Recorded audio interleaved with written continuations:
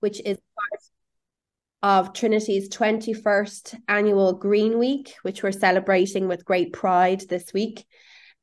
I'm Catherine Darker. I'm one of the professors in the School of Medicine, and I'll be chairing today's session.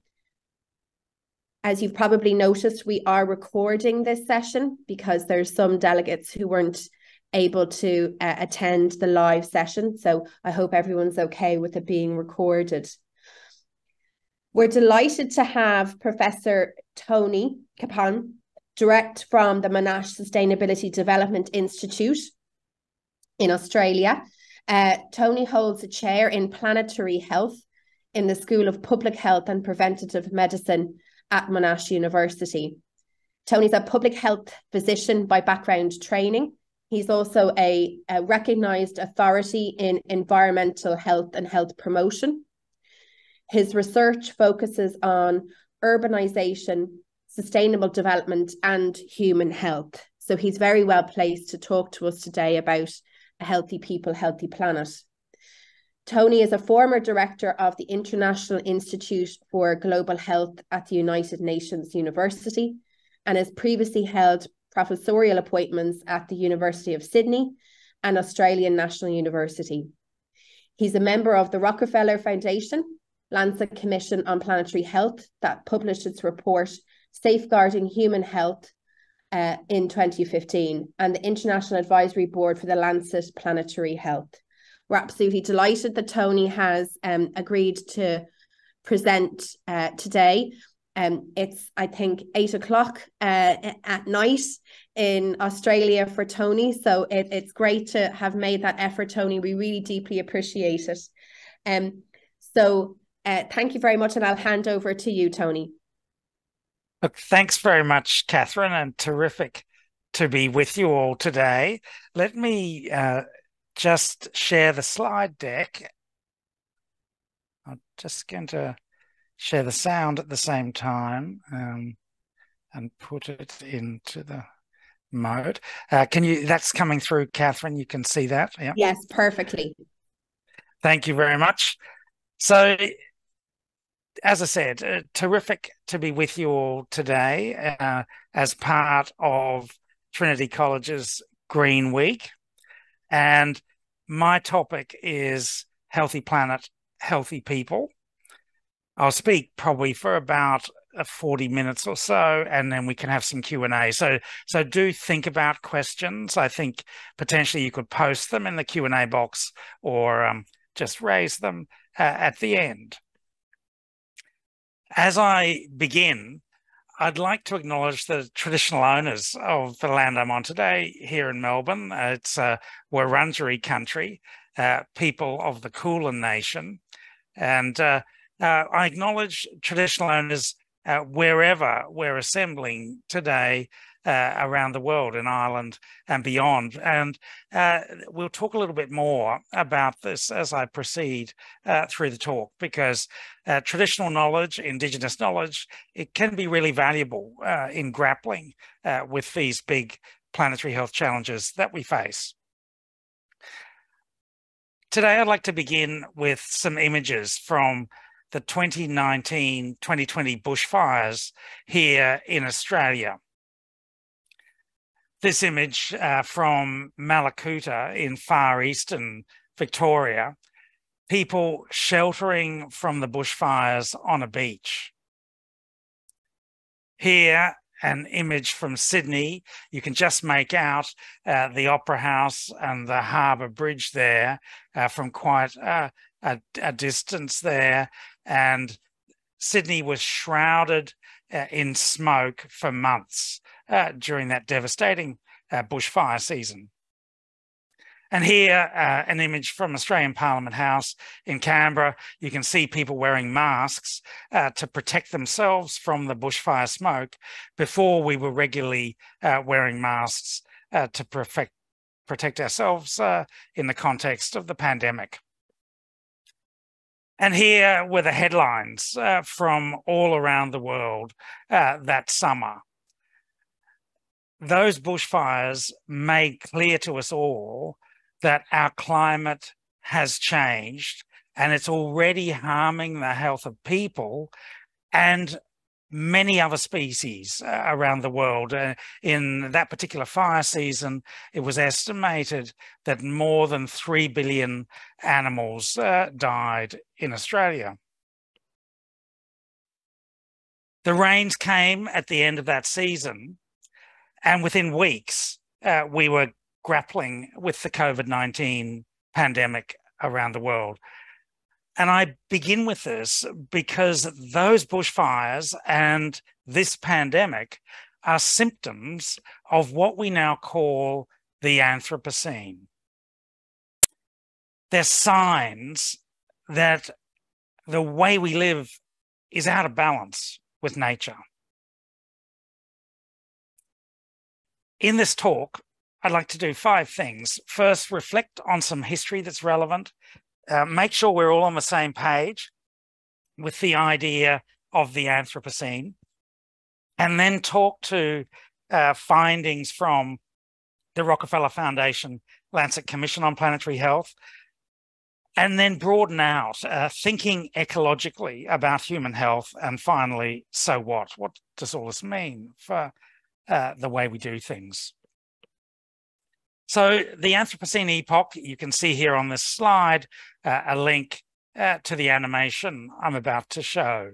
Our earth science colleagues arguing that we're leaving the Holocene epoch and entering a new epoch. They've coined the term the Anthropocene epoch, the epoch of humanity, now that collectively we're changing Earth systems to such an extent that it'll be seen in the fossil record on Earth in years to come. So let's watch this 3-minute animation together. This is the story of how one species changed a planet. The latest chapter of our story begins in England 250 years ago. Fueled by coal, then oil, several brilliant inventions appeared. They ignited the Industrial Revolution, which spread like wildfire through Europe, North America, Japan, then elsewhere. The great railways, then cars and highways, connected people across the globe. Medical discoveries saved millions of lives. New artificial fertilizers meant we could feed more people. Population rose rapidly. But this was nothing compared with what was to come. The 1950s marked the beginning of the Great Acceleration. Globalization, marketing, tourism, and huge investments helped fuel enormous growth. People swarmed to cities, which became even more powerful engines of creativity. In a single lifetime, the well-being of millions has improved beyond measure. Health, wealth, security, longevity. Never have so many had so much. Yet 1 billion are malnourished. In a single lifetime, we have grown into a phenomenal global force. We move more sediment and rock annually than all natural processes, such as erosion and rivers. We manage 3/4 of all land outside the ice sheets. Greenhouse gas levels this high have not been seen for over 1 million years. Temperatures are increasing. We have made a hole in the ozone layer. We are losing biodiversity. Many of the world's deltas are sinking due to damming, mining, and other causes. Sea level is rising. Ocean acidification is a real threat. We are altering Earth's natural cycles. We have entered the Anthropocene, a new geological epoch dominated by humanity. This relentless pressure on our planet risks unprecedented destabilization. But our creativity, energy, and industry offer hope. We have shaped our past. We are shaping our present. We can shape our future. You and I are part of this story. We are the first generation to realize this new responsibility. As the population grows to 9 billion, we must find a safe operating space for humanity, for the sake of future generations. Welcome to the Anthropocene.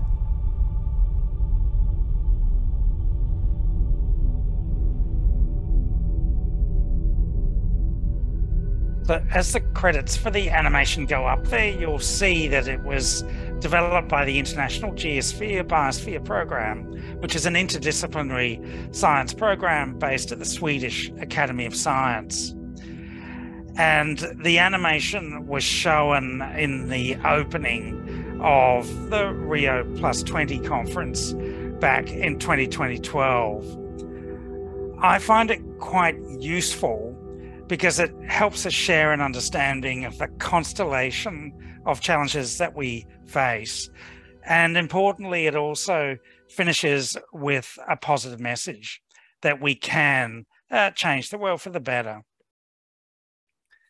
So it's in the context of the Anthropocene that Richard Horton, the editor-in-chief of the Lancet Medical Journal, established a commission on planetary health back in 2014 with financial support from the Rockefeller Foundation. I was greatly honoured to be one of the commissioners on that work. At the time, as Catherine said, I was directing the Global Health Institute for United Nations University. This here at the top of the slide, this is the title of the report that we produced and published in 2015, Safeguarding Human Health in the Anthropocene Epoch. You can see here a list of the commissioners, and the commissioners weren't all medical doctors like me. We came from various parts of the world and a range of different disciplines. There were economists, environmental scientists, political scientists, among others. And importantly, the work we did built on other work, including the Brundtland Commission. Here's a picture of Dr. Gro Brundtland and the report of the commission that she chaired back in the mid-1980s. The report's called Our Common Future, and the commission was the World Commission on Environment and Development.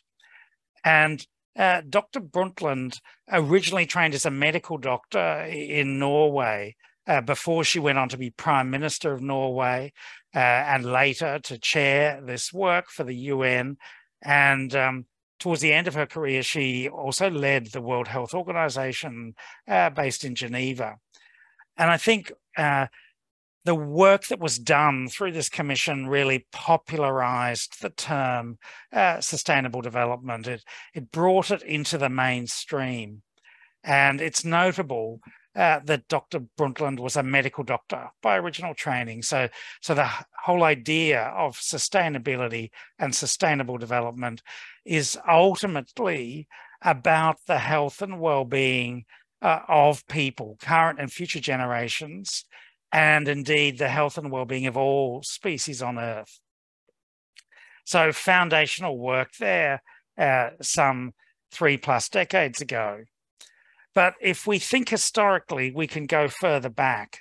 Hippocrates, more than 2,000 years ago in ancient Greece, was writing books like this on airs, waters, and places. So Hippocrates, considered the father of medicine as it's currently practiced, he was talking to his patients. He was thinking about how they lived and where they lived and what those circumstances meant for their health and well-being. He was making ecological deductions about these relationships long before we had modern research techniques, modern toxicological techniques, for example. So some of what we need to do as we look ahead is to reclaim these understandings that have been with us for millennia. And of course, even further back, Indigenous ways of understanding, Indigenous ways of knowing, being and doing, as I mentioned at the outset today. Waiora is a Maori word from New Zealand for well-being and healthy waters. And it was the theme for a major conference on health promotion in Rotorua back in 2019, the overarching theme, promoting planetary health and sustainable development for all. These understandings of the connection between the health of people and health of planet They might be a new idea in public policy, in universities, but it's not a new concept for Indigenous people. It's a foundational spiritual understanding and still informs contemporary cultural practices for people who are living close to country, as Indigenous people, many Indigenous people in Australia do. As it happens, my family is Ngāi Tahu Maori from the very south of New Zealand, and it was a great pleasure for me to be the closing keynote speaker at that conference back in 2019. When we think about these issues, we absolutely must think about demography and the human population. And here's some data on the population of the world in billions, UN estimates. So on the left-hand side of the chart, the purple bars, you can see there in 1950, the total world population, about 2.5 billion. And if you look through the projections through to 2030 and the middle of the century, we expect that the population of the world will plateau perhaps around 9, perhaps 10 billion people. But you can see from those purple bars, excuse me, that through this phase of human development, there's a seemingly inexorable increase in human population. This chart also shows two important lines. The blue line is the number of people living in the countryside, and the red line, the number of people living in cities. And you can see the back around 2011, we first passed the point where more people in across the world now live in cities than live in the countryside for the first time in human history. And for the foreseeable future, most population growth will in fact be in cities. And that brings challenges, but it also brings opportunities because we can do better in the way we design, develop and manage cities to be more sustainable. So that's the demographic story. But from a human health outcome point of view, we found in the commission that by almost any measure, human population is healthier now than ever before. So here, World Bank data, life expectancy data, on the left from 1960 here through to 2010, and the black line in the middle of this chart, the world average life expectancy. So you can see during that 50-year period, world average life expectancy increased from the low 50s through the high 60s, and indeed now it's into the low 70s. And in fact, with all those lines on the chart, which are the World Bank regions of the world, you can see that across the world, life expectancy's been increasing, but importantly, inequitably, because life expectancy in Africa and South Central and West Asia is much lower than the world average. So health improving through this phase of development unequally. But in achieving those health gains, we've exploited the planet at an unprecedented rate. And this is the data that we saw in that animation. Escalating carbon dioxide emissions, ocean acidification, energy use, global deforestation, water use, fertilizer use. The list could go on. And you'll see in these charts that there was a big takeoff in much of this from the mid 20th century, around 1950. And our science colleagues call this the Great Acceleration in consumption. So what's planetary health? The definition we used in that Lancet Commission work was that planetary health is the health of human civilization and the state of the natural systems on which it depends. Now, just go back to this one. We already know quite a bit about these relationships, the relationships between the big environmental changes that we're seeing and human health outcomes. And here's some work from the Millennium Ecosystem Assessment back in 2005. So just walking you briefly through this, on the left here, escalating human pressures on the global environment, the Anthropocene, if you like, excuse me. In the middle, a list of environmental changes and ecosystem impairments: climate change, stratospheric ozone depletion, forest clearance, land cover change, land degradation, desertification, wetland loss and damage, biodiversity loss, freshwater depletion and contamination, urbanization and its many effects, and damage to coral reefs and ecosystems. And then on the right-hand side here, 3 broad categories of health effects: the direct health effects that we saw in those pictures that I began with today, the health effects of fires, floods, heat waves. Straightforward, pretty clear that there's health harms from those extreme events. In the middle here, the ecosystem-mediated health effects. Here we start thinking about altered infectious disease risk, reduced food yields in the context of environmental change, depletion of natural medicines, the mental health consequences of environmental change. And at the bottom here, the third category, potentially the most important category, the indirect, deferred, and displaced health effects. This is where we see interactions between these environmental determinants of health and the social determinants of health.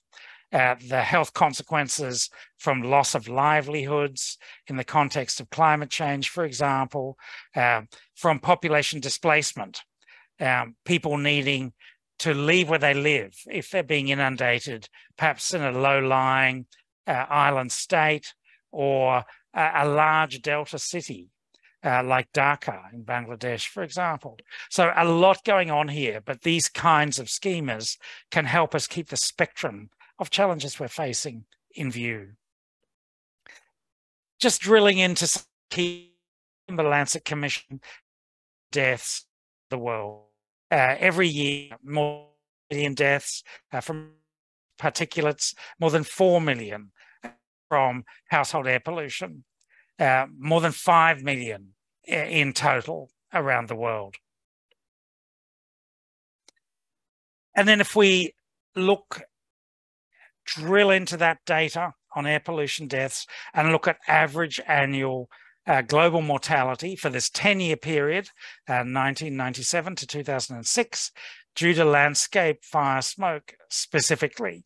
We can see here on this map 2 regions of the world really lighting up, Southeast Asia and Sub-Saharan Africa. And you can see thousands of unnecessary deaths from landscape fire smoke. And many of you would know that fire is being used in these parts of the world to clear land cheaply for example, to clear forests so that we can establish oil palm plantations, or perhaps for soybean growing and the raising of beef, for example. So this intersection between land use change and human health.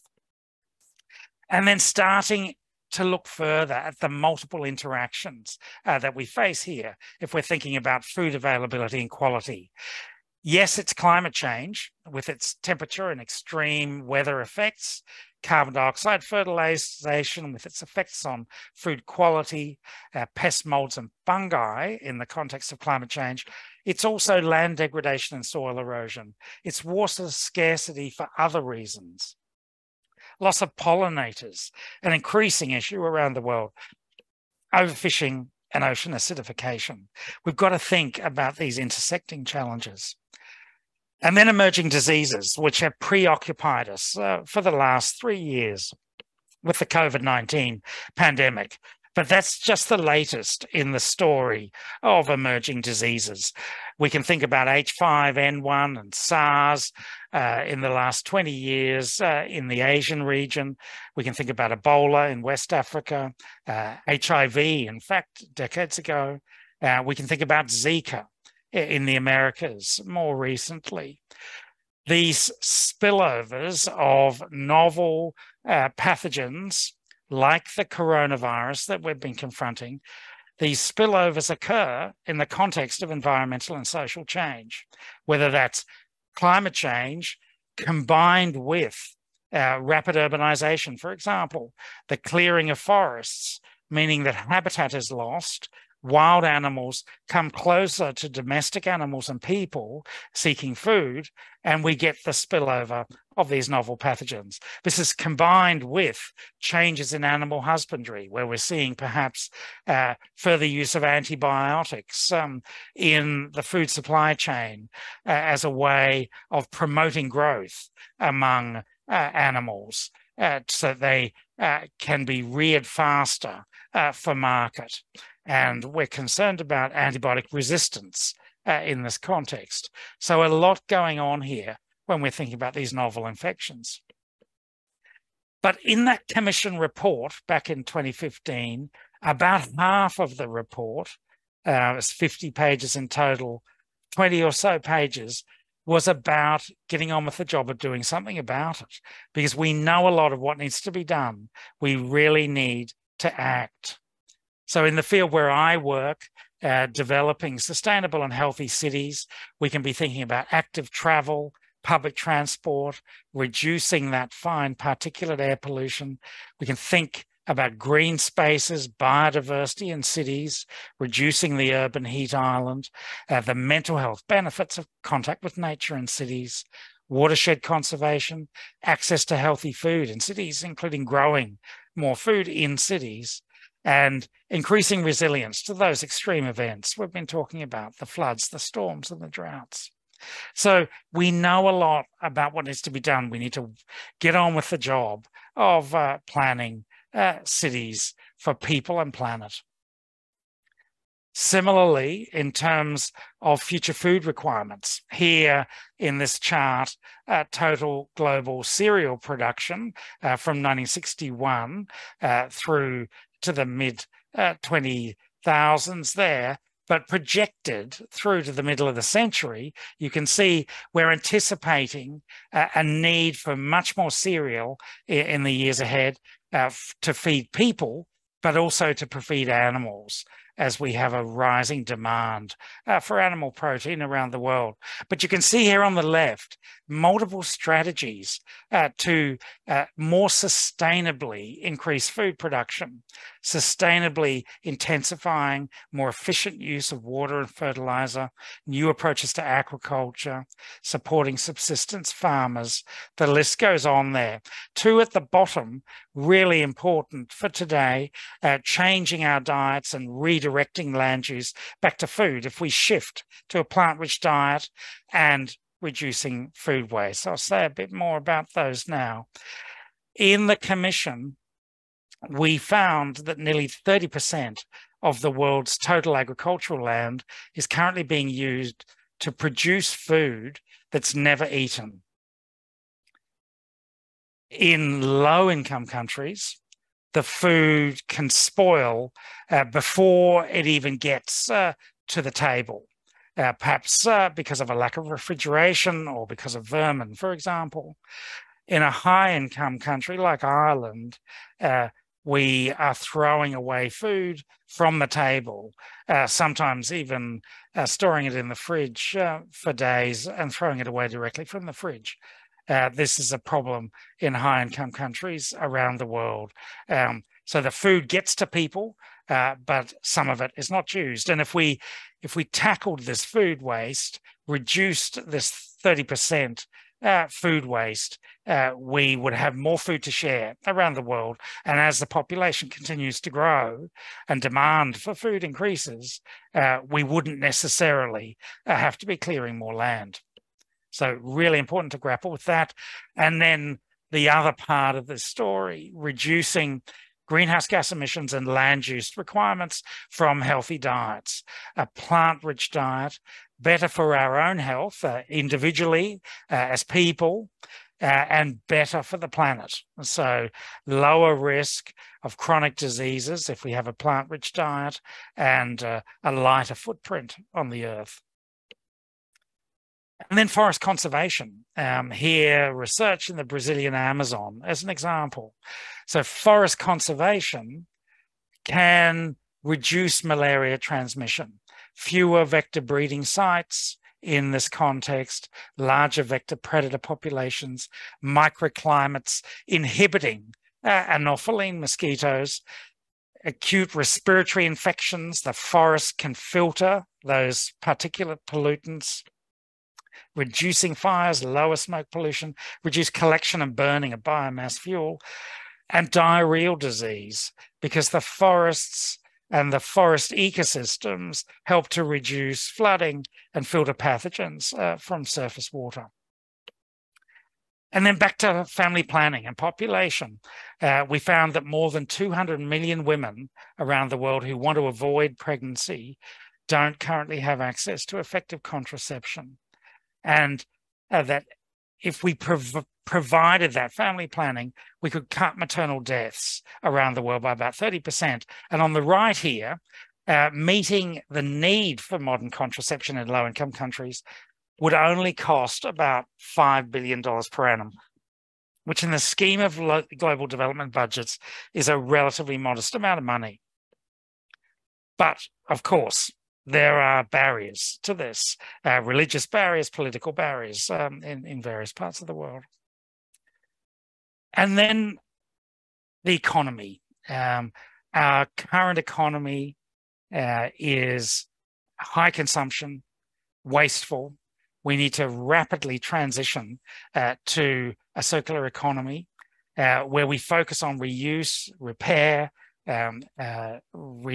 recycling, redesign to reduce waste. In fact, perhaps in a circular economy, we don't need to talk about waste anymore because we understand that it's all resources and resource flows, and that the byproduct of one process can be an input into another process. So critical that we rethink our economic models. So in conclusion, with the Commission, we found that solutions do lie within reach. We know a lot of what needs to be done, but require a redefinition of prosperity. What does it mean to lead a prosperous life? Focusing on quality of life and improved health for all, together with respect for the integrity of natural systems. We identified 3 broad categories of challenges in this work. Firstly, what we might call conceptual challenges, failures of imagination, if you like. And here an example is the way we use GDP, gross domestic product, as a way of measuring progress in many countries. And many people now argue that we have to move beyond GDP as a measure of progress to have genuine measures of progress, incorporating the state of the environment and human health and development into these measures of progress. Secondly, governance challenges. And you might call these failures of implementation. And a key one here is a failure to consider the future and our legacy on Earth. And it's interesting to look at what's happening in Wales, for example, with their Wellbeing and Future Generations Act, other countries around the world, thinking through how do we bring this into our governance frameworks. And finally, speaking at a university today, of course, and the research and information challenges that we face in this world, in this field. We might call these failures of knowledge. And certainly we argued for what we might call transdisciplinary research. So yes, we need the academic expertise in the various disciplines that universities offer, but we also need the know-how of people who are working in policy organizations, people in practice, people doing business, people in society. And we call this a transdisciplinary approach because we're transcending academic disciplines and we're valuing the know-how of everyone in society, including Indigenous know-how, of course, as I said earlier. So here's a link to the Commission report. It's not just a 50-page report that many people don't have time to read these days. There's shorter pieces of writing, there's video material and infographics, and hopefully you'll find that useful. Now, at the same time as we were working on the commission, many of us were also helping to shape the UN Sustainable Development Goals, which were agreed by the member states of the UN in the same year that the commission came out. So I was, as I said, working for United Nations University, very much focused on Goal 3, good health and well-being, but also looking at the intersection with other goals. Goal 11, for example, the city's goal, Goal 13, the climate goal, Goals 14 and 15, life below water, life on land, and thinking about how all of these goals, in fact, are ultimately foundations for health and well-being. And that's this is the way that the World Health Organization thinks about the SDGs, with human health and well-being at the center, human health as an outcome of our development practices, human health as an indicator of the sustainability of our development. So all 16 SDGs, or the other 16, we might think of them as economic, social, and environmental foundations of health and well-being. Now, as I start to draw the threads together, I'd just like to say a bit about the importance of human ecology as a way of understanding patterns of human health, alongside epidemiology in research, education, policy, and practice.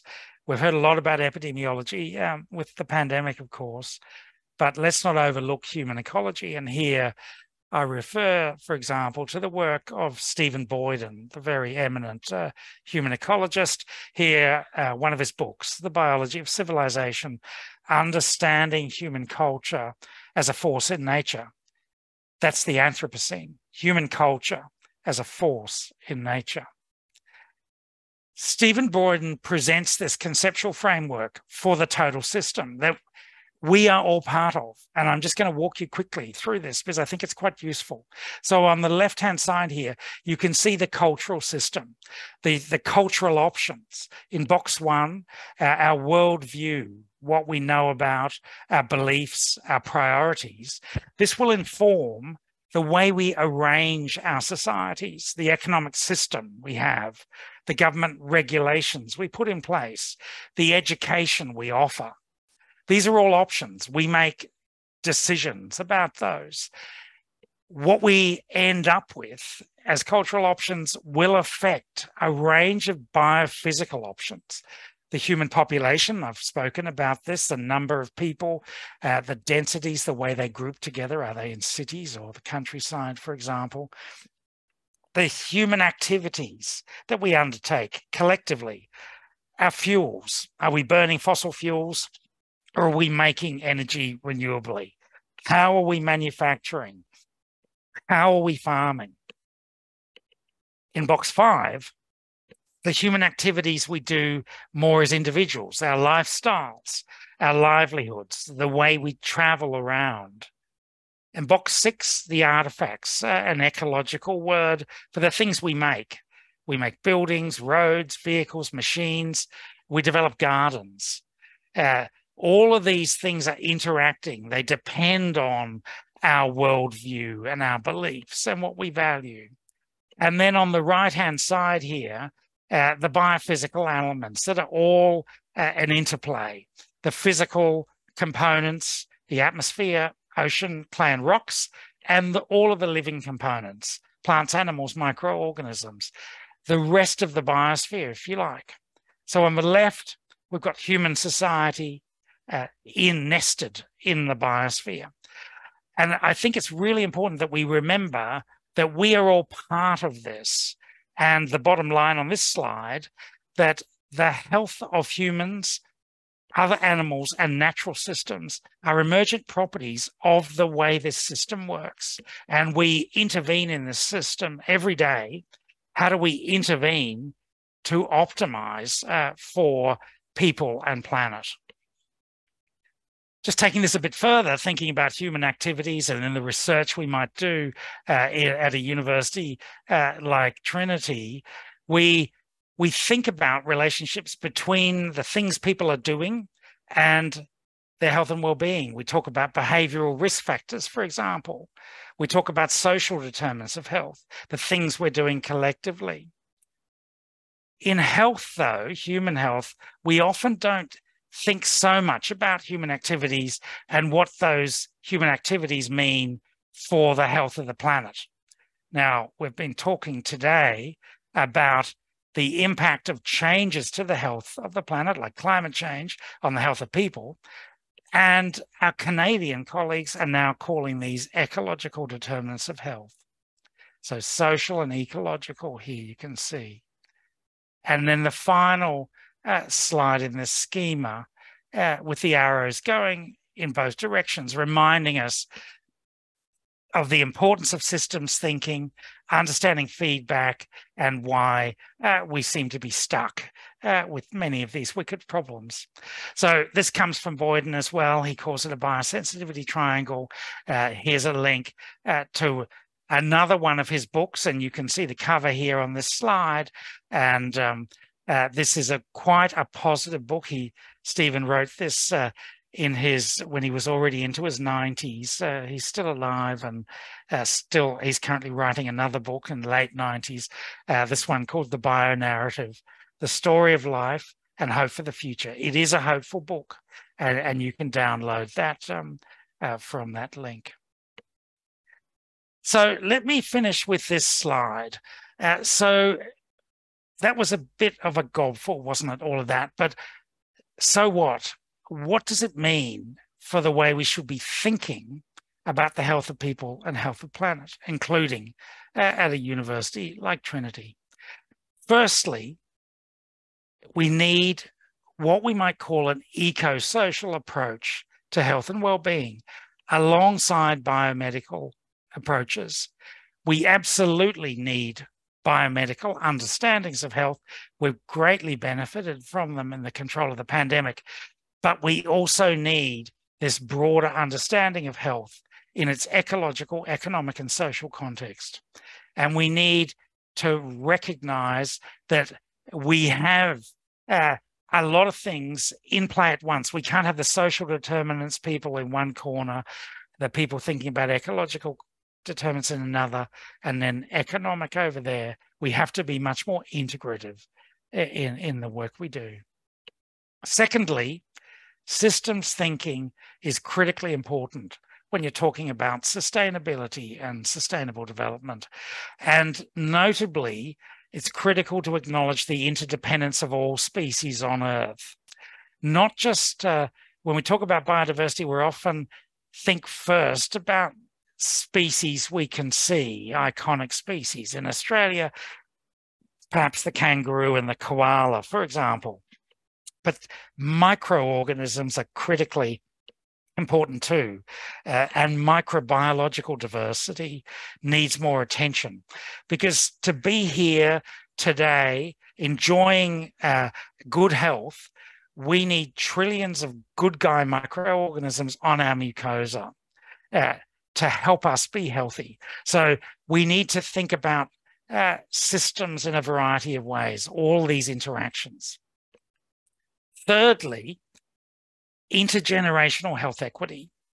In a university like Trinity, there will be folks working on tackling health inequities. Many, though, will be principally paying attention to health inequities among people who are currently alive in the world, or perhaps about to be born, if they're working, for example, with pregnant women. But it's less common in contemporary universities to be thinking generations ahead of what's to come with health, as Indigenous people do. In most Indigenous cultures, there's a tradition of thinking multiple generations ahead. And we have to bring the future into our conversation. We have to think about legacy. So intergenerational health equity is a bit of a missing piece of the puzzle here. And fourthly, Indigenous and local knowledge, this transdisciplinary approach where we value different knowledge systems, different ways of understanding the world, and we value the know-how of local people grappling with big challenges. And my final point today is perhaps a summative point, that we need to bring planetary consciousness into our everyday life and our socioeconomic and commercial systems. We need to remind ourselves that we're part of nature. We need to be conscious of the planet in our decision making, not just thinking about the needs of people. So let me stop there and pass back to Catherine for the Q&A. I'll stop sharing now. Thank you so much, Tony. You've given us an extraordinary overview there, which has covered so many disparate topics, but you brought together beautifully. We do have a few more minutes with Tony if people would like to ask a question. I'm going to take chair's prerogative, though, Tony, and ask the first one, if that's okay. One of the things that we talk to the students about in our school, in the medical school, is what they can do individually, because quite often people can feel quite overwhelmed by this as a topic. And I was struck by your comment around, well, what does it mean to live a sustainable life? And I'm just wondering, in terms of advice that you would give, maybe at kind of the individual, that micro level choices, say around food consumption, but then meso and macro. So, you know, I think people, rather than feeling overwhelmed, they're looking to see how they can become activated in this space. So what would you advise people to do in terms of how best to live a sustainable life and to move from feeling overwhelmed and maybe stuck to taking more action?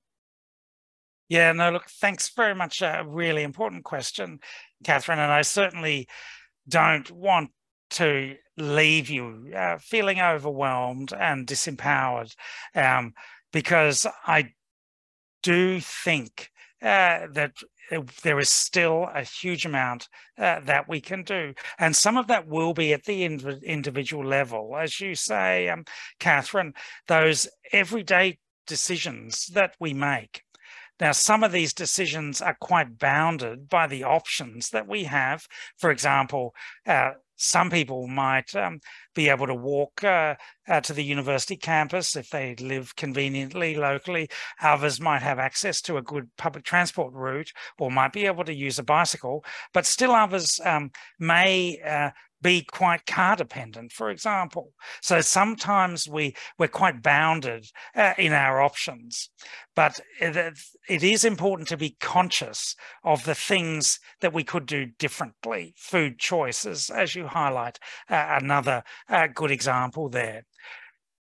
Another thing I'd add is finding your people, coming together, perhaps in your community, with your neighbours, for example, perhaps being part of a local community garden as a way of connecting and being empowered and sharing ideas. And the third thing to highlight, which I think is particularly relevant in universities too, is thinking in the context of the course you're doing and what you might end up working on in your working life. And Catherine, you've mentioned that you work in the health and medical part of the university, and I know there's increasing attention to reducing the environmental footprint of the healthcare that we deliver in our hospitals and our clinics, and in fact, your part of the world are real leaders in this area. Certainly the London folks, David Pension, a very dear friend of mine, originally from Cambridge, he really helped to activate things, I think, and it's taking off across the greater European region, of course, but and now around the world. So as a medical student, perhaps, or a nursing student, or other students, thinking about how you can apply these things in the context of your professional work is another good opportunity. That's great, Tony. Some questions have come in now to the chat box, so I might just pick one or two for you to focus on. One question is human mental health improving in our cities?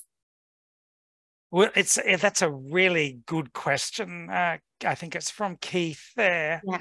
And I think the first thing to say is that when we look at cities and we look at aggregate numbers and we track them over time, we often see trends that would be different if we disaggregated.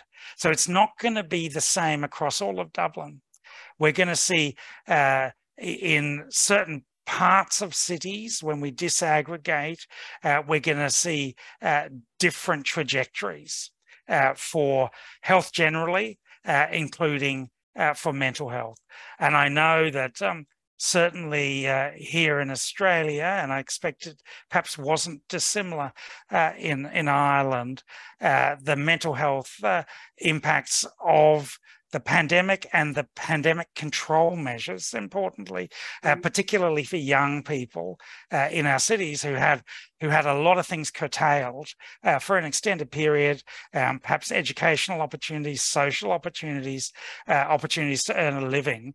And so I think it's not possible for us to say that mental health is on an upswing. I would say, Keith, I think we've got some headwinds ahead. It's going to be time before we work through all of this. And I know there's a lot of concern in many parts of the world for the mental health of young people in cities. And I think factors like that tend to be a dynamic construct that can change. Another question is, Tony, could you elaborate a little bit more on the causal link between the impact of issues on our environment and novel pathogens? Yeah, no, this is a really interesting one too. So these spillovers of novel pathogens from wild animals, perhaps bats, for example, sometimes through domesticated animals to people, it's quite a dynamic process. And it is important to say that we don't fully understand what's going on here, but it's at the heart of it is around opportunities for interaction between wild animals, domestic animals, and people. So some of that is about how we live in proximity to animals. For example, in certain parts of the world, people's animals might live under their house, for example, which could potentially pose some particular risks in that context. And the animal husbandry practices vary across different parts of the world. One of the things that we're particularly concerned about from a sustainable development point of view is that as we remove habitat for wild animals, for example, if we clear a forest, the animals that have been living in that forest with an intact habitat have to look somewhere else for food. And it's likely that they'll go towards people often. There might be a developing edge of a city, for example. At the same time, changing climatic conditions might mean that food supply is no longer available for animals. So it's this combination of different environmental changes that can lead to more opportunities for contact between wild animals, domestic animals, and people, and promote the spillover. It's a really important area. It's an area where we need more science. Thanks, Tony. A question from our Health Promotion Officer, Martina Mullen, in the chat box there. It's around the using a lever such as legislation, maybe to enact changes more broadly. And we've had some success here in Ireland, say, around consumption of wicked products like smoking, tobacco. Is there any legislation that you're aware of that could be useful in terms of kind of healthy planet, healthy people, that would prompt governments to limit some of the consumption of harmful products like tobacco, alcohol, ultra processed foods, and so on? anything that you're aware of, maybe that's being used elsewhere that we could look to here in Ireland? Yeah, this is a really interesting area, because there's definitely a role for governments in this context that, frankly, in the last few decades, we've moved to a slimmed down government in many parts of the world, with largely deregulated commercial sector. And some of you may know that I think it's in the next day or so that the Lancet is going to be launching their new series on commercial determinants of health.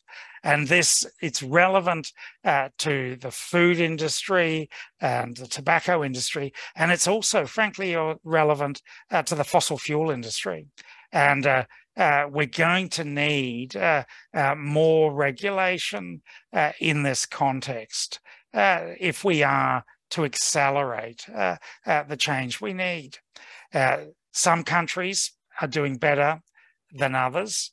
I think, sadly, many of the Anglophone countries, like where I live here in Australia, we've kind of let things get away from us in terms of reducing the regulation. And so we're going to have that pendulum swing back again.